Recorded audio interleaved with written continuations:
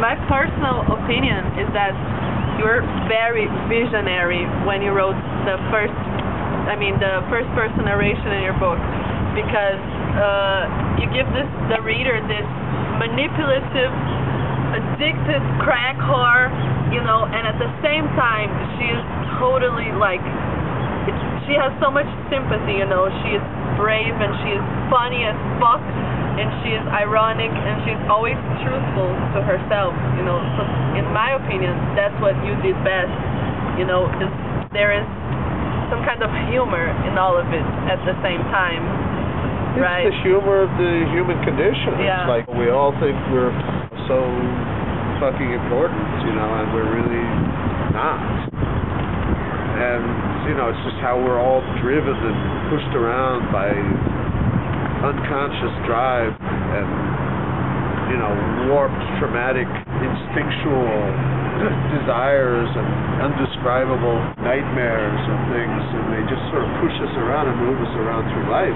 Yeah. And, this character is kind of like an archetype character of you and me and everybody, and then the relationship between these two people, which becomes like, this war of wills of two people who hate each other and love each other, but they can't get away from each other because it's like this karmic sort of debt that they have to pay to survive each other, and this experience of this, fatal sort of attraction that either they're going to kill each other or they're going to suffer some sort of extreme catharsis through the, the mechanics of this painful process of going through this relationship, because these are two people that are basically outside of society.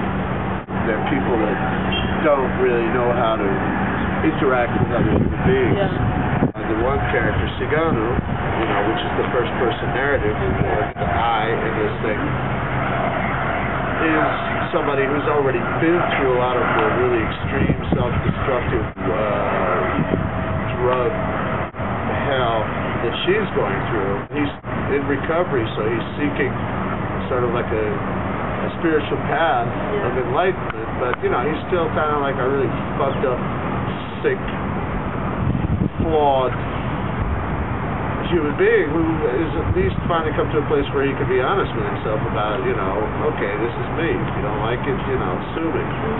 Whereas she's just acting completely unconsciously, kind of like a savage beast, a wild animal that he used to be.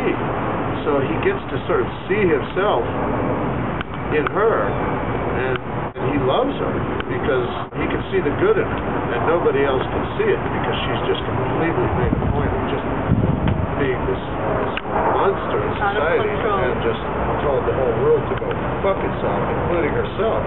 And she's really especially herself, and she's looking, she's looking to die. She's, just consumed with regret and trauma and self-pity and anger and resentment and revolt, and she's basically trying to die. And then here comes the one person who loves her, you should live, and just loves her unconditionally, and she does everything possible to make this person hate her, and hates her for a minute, and then he comes right back and he's like, I love you, I don't know, maybe there's something wrong with me. So many people can relate to that. I guess different levels, of course, but everybody can relate to that love-hate experience somehow. Because it's the human relationship. It's like that horrible thing that we need. Usually, to be in human bonds are very loose, and there are special times when this bond is so intense that you can't just leave. You can't get away, even though maybe you think I better get away, and he tries to get away, and it keeps coming back, and they're just bound, and it's almost like there's this mission, and there's a lot of sort of philosophizing, I believe, in the book where he's like going, well, what the fuck is the meaning of this? Why? And he's asking questions, and he really doesn't have any answers, and it's kind of like the book does will never have those answers. Because there is no answer, Exactly. It's just, this is life, this is a mirror, take a look at it, you're not going to have any conclusion, there's not going to be any easy, you're not going to be able to say, well, the moral of the story is, don't go out with crack whores or, you know, whatever. I mean, there is no moral to the story.